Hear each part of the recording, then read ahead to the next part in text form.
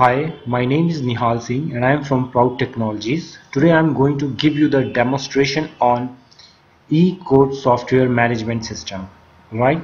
So this is our login screen. If you want to log in into the eCourt software admin panel, you need to give your user ID and password on the given text boxes, and after that just click on the sign in button. Alright, so the username is admin and the password is 12345, and when you click on the sign in button you will get into the eCourt software management admin panel. Alright, so this is the admin panel of our software, and these are all the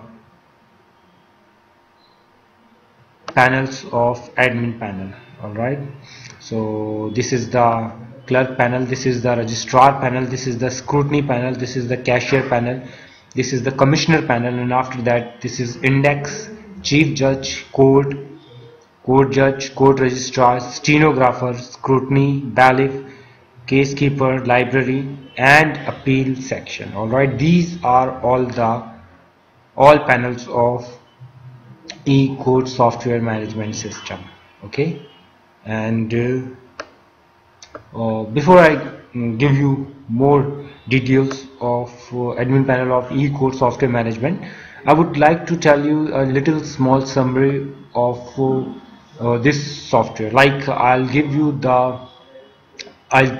the life cycle of this software. If you want to make a case on anyone, so you need to go to the clerk. All right, and when you submit all your documents, then clerk sends the file to registrar panel, and registrar check all the documents. If there is any problem, they send it back to the clerk panel. All right, and if it is correct, then registrar send it to the cashier panel. Cashier panel collect the court fee from the petitioner and send it to the commissioner panel. Alright, and if there is no court fee, then it is automatically send it to the indexer panel. And after indexing the case, it will again send it back to the registrar.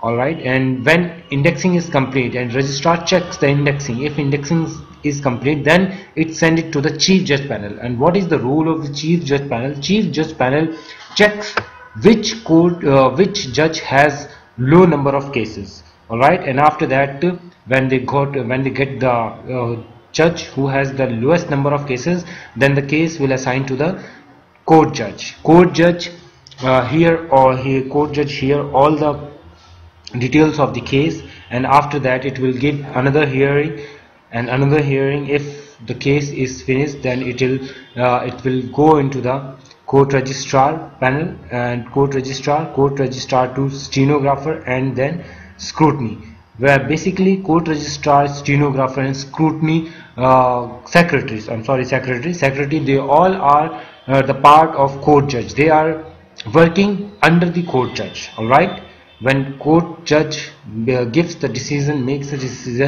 the decision will send it back to the court registrar, stenographer, and secretary. All right, and after that the acknowledgement letter given to the bailiff panel. Bailiff panel give all the acknowledge to the clerk panel and to the petitioner also, and after that the case is sent it to the case keeper. Okay, then from case keeper to library, and library, as it is suggests the name library means you can see all the cases of the court from the library. And after that, appeal section. If you are not happy with the court result and you want to make appeal on next higher level court, then you can go to the appeal section panel. Alright, so this is the small summary of the eCourt software management system. Alright, so before I give you the details of other panels, so this is in for the day, and we will give you more details of eCourt software management system in our next video.